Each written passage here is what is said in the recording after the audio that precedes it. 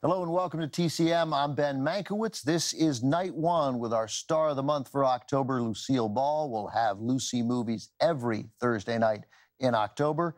And starting next Tuesday, every Tuesday in October, there will be a new episode of The Plot Thickens. Lucy, she is the focus of the third season. And joining me, the story editor of the podcast, Joanne Farion, senior producer, Jaco Friedman. Guys, thanks very much. It's been lovely, as always, working with you over these past months. I'm the host of the podcast, by the way. So before our previous movie, we talked about why Lucy. And ultimately, it's that it's a compelling story. And then we found all this wonderful audio of Lucy talking about her life, talking candidly. You listened to a ton of Lucy talking about Lucy. What struck you most about her, about the way she looks at the entity that is Lucy? She was very self-aware. She knew what she was good at. She knew what she was not good at. And she knew why she was good at what she was good at. So she knew that she got a lot of training, and she credited everybody who always helped her. And she worked with some of the amazing comedy greats, and she learned from everybody. Give some examples. Who helped her? Who did she pull from? She learned from Buster Keaton, who took an interest in her. She did a movie with the Marx Brothers that's coming up later tonight. She even worked with the Three Stooges.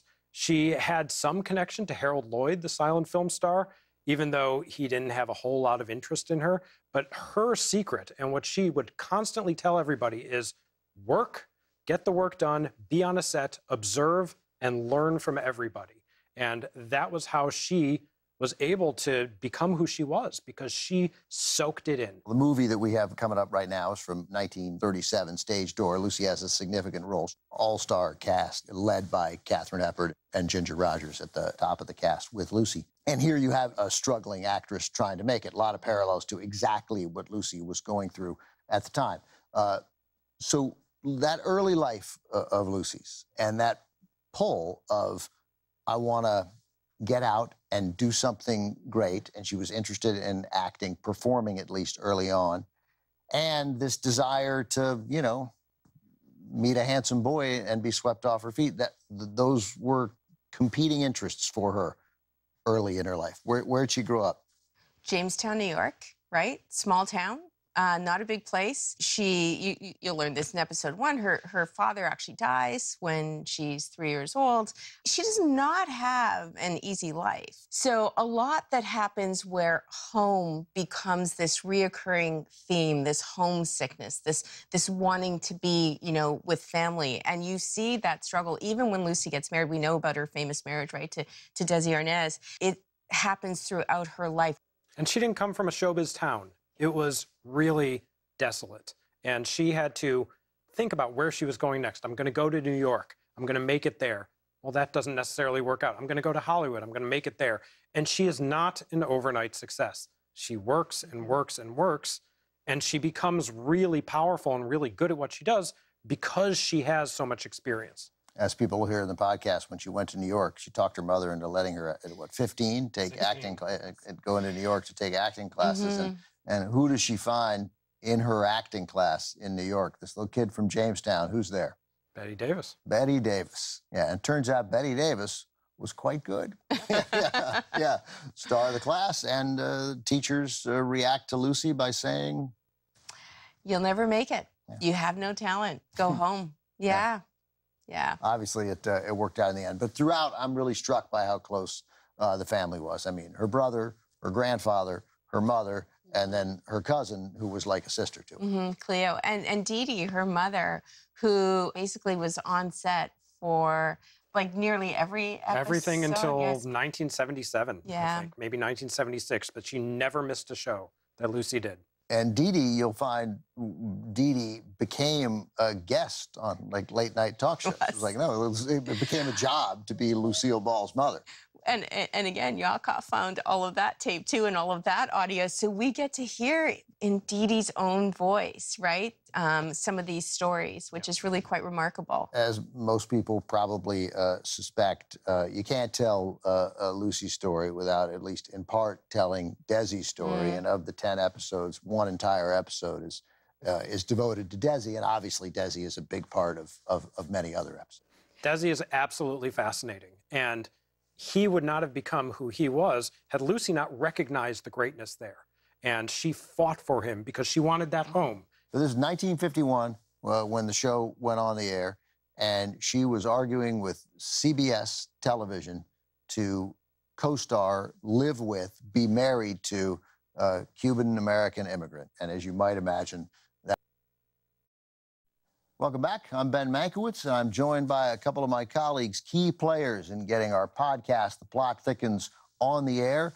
Season 3, The Plot Thickens Lucy, all about Lucille Ball. First episode will be available Tuesday, October 12th. Story editor Joanne Farrion, senior producer Jaco Friedman. So here in Stage Door, we see Lucy pull an un-Lucy move, which is not falling in love. That happened to Lucy, and wanting to be married, that happened to Lucy. But giving up her career to make it happen, that Lucy did not and would not do. So interesting, because one of the things that I learned in working on this podcast, that, as you mentioned, Gregory LaCava, he actually had his secretaries listen to the conversations of the actresses in the movie, and then that night would literally write the dialogue, right? And so he tried to base the characters on who these people really were. And to your point, Lucy even wore her own clothes in this. And you can tell when you watch this movie, you could see she sticks out, right? She looks like Lucy. She becomes the Lucy that I think we get to know her. She had a very particular sense of style. She did. But he gets the ending wrong, to your point, right? That's not what Lucy would have done. That's not the... And we know that. We know that that's not the choice. She would not have given up on that. Lucy would have wanted it all. Yeah. I mean, that's what Lucy went for. She would have gotten it all. She could have made that happen. But we also now know from a couple years later, in the early 1940s, I guess actually 1940 when she meets Desi, right? Is that correct? I think that's the right. So this movie's 37. 1940 when she meets Desi Arnaz, you know, they did not go on dates and develop, like they saw each other and 48 seconds later. Yes. I mean, that was chemistry, that was magic, right? And it's a beautiful thing because we see that chemistry when we see them on screen together. Yeah. It was very palpable, and they were very into each other. Yeah, they fell very hard for each other, and they fell hard very quickly. Yeah. So Ginger Rogers at the top of the cast of the movie we just saw, Stage Door. Leela Rogers, Ginger's mom, really important role that she played, real big influence on Lucy's life, and that you can tie that back to TCM. Well, Leela Rogers really lobbied for Lucy to get this part in Stage Door, and Stage Door is really her breakthrough role. And Pandro Berman, who was the producer of the movie and a big RKO executive, he also lobbied for Lucy, and his influence wasn't worth it. But Leela Rogers, she was the reason that Lucy got this part. And it was at the very tail end of their collaboration because Lucy was in Leela's acting troupe that she did for this little theater in the RKO lot. And she learned and studied under Leela for a couple of years, and she was really thankful for it. And 20 years later, through a whole bunch of circumstances that you'll have to listen to the podcast to hear about, Lucy ends up with Desi Arnaz buying RKO. And one of the first things she does is she reopens the Leela Rogers Little Theater. And she takes on the Leela Rogers role, and she starts mentoring young actors and actresses. And one of the first people that she took under her wing was Robert Osborne, the very first host of TCM. And Robert Osborne, he said this story a bunch of times. I heard it on the 2015 Classic Cruise.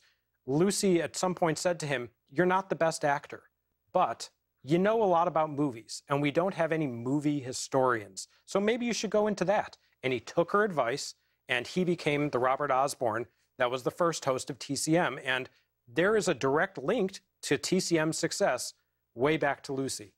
First episode drops, there, I said it, drops Tuesday, October 12th. We're certain you'll enjoy it. Joanne Farrion, Jaco Friedman, thanks for all you've done with the podcast. Thank you, Ben. Thanks, Ben. Stay with us. Our Star of the Month salute to Lucille Ball continues as Lucy stars with the Marx Brothers.